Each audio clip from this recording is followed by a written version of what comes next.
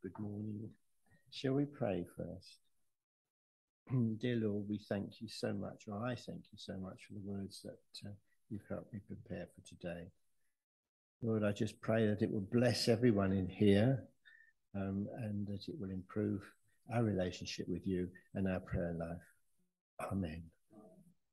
It's lovely to Ephesians 6:18 to 24. And I've got the privilege of closing the end of this passage that you've been reading and working on over the period of time.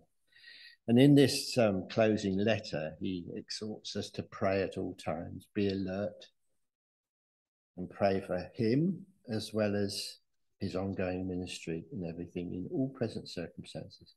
So I will read first the chapter. And I pray in the Spirit on all occasions with all kinds of prayers and requests. With this in mind, be alert and always keep on praying for all the Lord's people. Pray also for me, that whenever I speak, words may be given to me, so that I will fearlessly make known the mystery of the gospel, for which I am an ambassador in chains. Pray that I may declare it fearlessly as I should. Tychicus, the dear brother and faithful servant in the Lord, will tell you everything, so that you also may know how I am and what I am doing. I am sending him to you for this very purpose, that you may know how we are and that he may encourage you. Peace to the brothers and sisters, and love with faith from God the Father and the Lord Jesus Christ. Grace to all who love our Lord Jesus Christ with undying love. It's funny, Tychicus is another one of these strange names which for years I've struggled with, and I suddenly one day thought, I know, I'll put it into Google, stick it in, comes up on the Facebook, on the screen. A man tells you exactly how to pronounce it. So it's worth looking at if in future you struggle with these names. It's easy to find, put it in, and there it comes up. So it's Tychicus. So now I've got a little story I'll start to tell you first. Mr. Jones dies and he goes to heaven. And Peter is waiting at the gates to give him a tour. Amid the splendor of golden streets, beautiful mansions, choirs of angels, and that Peter shows him, Mr. Jones notices an odd-looking building. He thinks it looks like an enormous warehouse. It has no windows and only one door. He asks to see inside. Peter hesitates. You really don't want to see what's in there, he tells the new arrival. Why would there be any secrets in heaven, Jones wonders. What incredible surprise could be waiting for me in there? When the official tour is over, he's still wondering, so he asks again to see inside the structure. Peter finally relents. So when the apostle opens the door, Mr. Jones rushes in. It turns out that the enormous building is filled with row after row of shelves, floor to ceiling, each stacked neatly with white boxes tied with red ribbons. These boxes all have names on them, Mr. Jones shouts out aloud. Then turning to Peter, he asks, do I have one? Yes, you do, he said. Then Peter tries to guide Mr. Jones back outside. Frankly, Peter says, if I were you, but Mr. Jones is already dashing towards the J's. and he finds his box. Peter follows, shaking his head. He catches up with Mr. Jones just as he is slipping the red ribbon off the box and popping the lid. Looking inside, Jones has a moment of instant recognition and lets out a deep sigh like the ones Peter's heard so many times before. Because there in Mr. Jones's white box are all the blessings that God wanted to give him while he was on earth. But Mr. Jones had never asked. Ask, promised Jesus, and it will be given to you. And that's in Matthew 7. You do not have to. You do not have because you do not ask. You find that's in James 4 too. Even though there's no limit to God's goodness, and even if what we desire is not forthcoming, if we didn't ask him for a blessing yesterday for ourselves or anyone else, we never received all that we were supposed to receive. And that's the catch.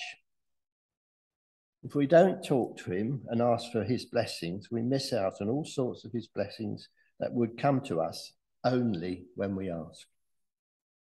Prayer is more than just having a conversation with God. An important element is also learning to ask for specific things. We know that God is always there by our side. We were talking about that earlier. In Matthew 28, Jesus says, I am with you always, even to the end of the age. So we need to get on and talk to him to develop our relationship with him. So if God is with us at all times, we ought to think about talking with him, just as the Bible tells us to. Pray without ceasing. I don't know if any of you have seen these little books that have been written by Brother Lawrence many years ago. I think it was centuries ago. Well, a friend gave us 2 of them recently, and we found them quite helpful, actually. And one book he wrote in a little collection of very sound teachings called The Practice of the Presence of God. I don't know if you've ever come across it. I will read you a small passage which I think encapsulates so well our relationship with God. I'll read you a bit. In fact, I think it's probably the best thing I've ever come across in explaining that. So here we go. Pray, remember what I have recommended to you, which is think often on God, by day, by night, in your business, and even in your diversions. He is always near to you and with you. Leave him not alone. You would think it rude to leave a friend alone who came to visit you. Why then must God be neglected? Do not then forget about him often, but adore him continually. Live and die with him. This is the glorious employment of a Christian. In a word, this is our profession. And if we do not know it, we must learn it. Not easy, but this is in fact the type and nature of what our relationship with God should be. It's important that we learn to be alert, which is what he's asking for us, Paul, in this letter, and develop a closeness and conversation with God throughout the day. How difficult is that? God really wants far more than just a casual relationship with us. Prayer is hard, and it's certainly mysterious. Nobody seems to know how it works. It accomplishes things we could not do by our own efforts, but it still remains, as a Christian, the most practical thing that we can do. The great Christian leader of the 20th century, Archbishop William Temple, declared, now I think this is lovely, whatever else one may say about whether prayer worked, he had noticed that when he prayed, coincidences happened. And when he stopped praying, coincidences stopped happening. How many of us have seen that? So often, of course, he never did think these things which happened were coincidences, but were clearly actual answers to prayer. This is actually how God works. So we must all take praying seriously. In asking for prayer for himself, Paul clearly believed that all the prayer was powerful and was valid from all people, no matter the level of their Christian journey. Even though he was an apostle, he knew that their prayers for him had just exactly the same power and importance and validity as his were for them. Now, personally, I find sustained prayer is something which I've failed miserably. I think a lot of us have.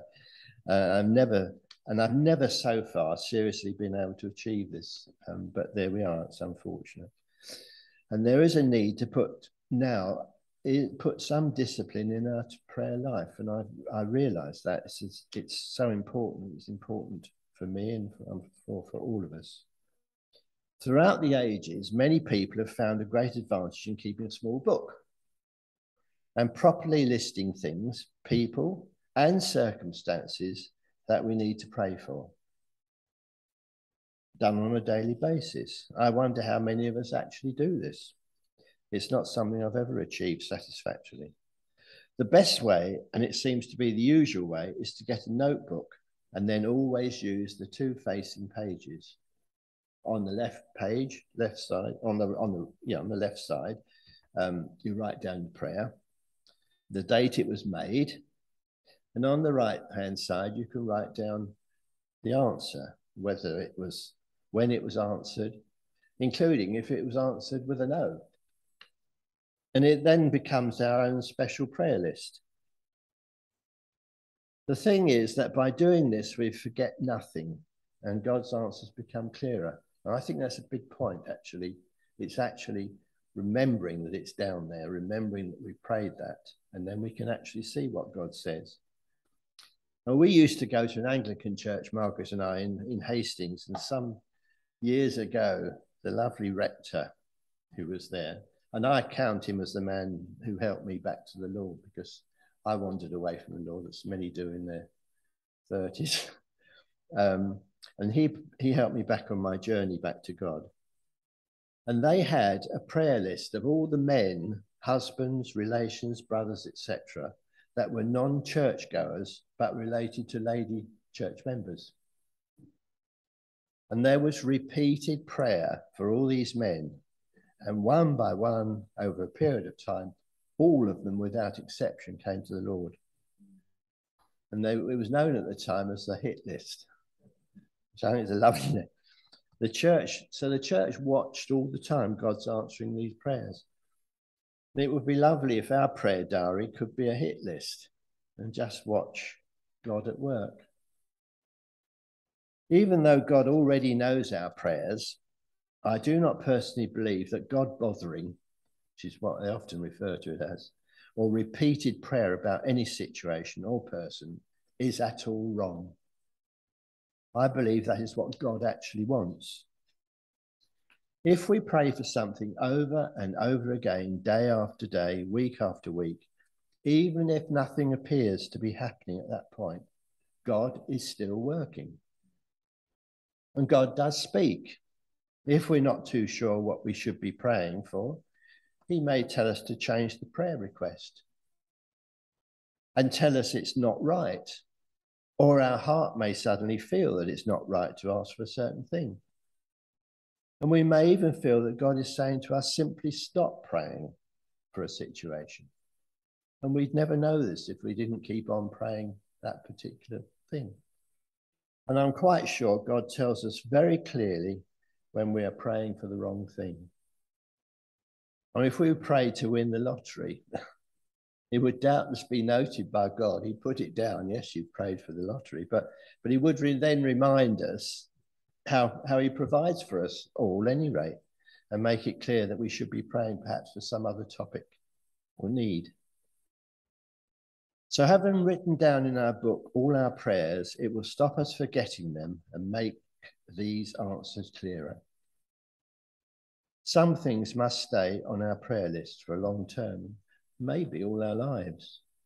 The great thing is that the more we pray, the more we see God working. There's no other example we can find. If you pray, we can then see God working. And it's not unreasonable to pray just the same way for things that seem quite impossible. Paul's situation, being chained up as he was in there, wasn't exactly the best place for him to be preaching. But he boldly continues to pray for the effectiveness of his message and sent on Tychicus by taking the message on. So continued prayer is necessary and great.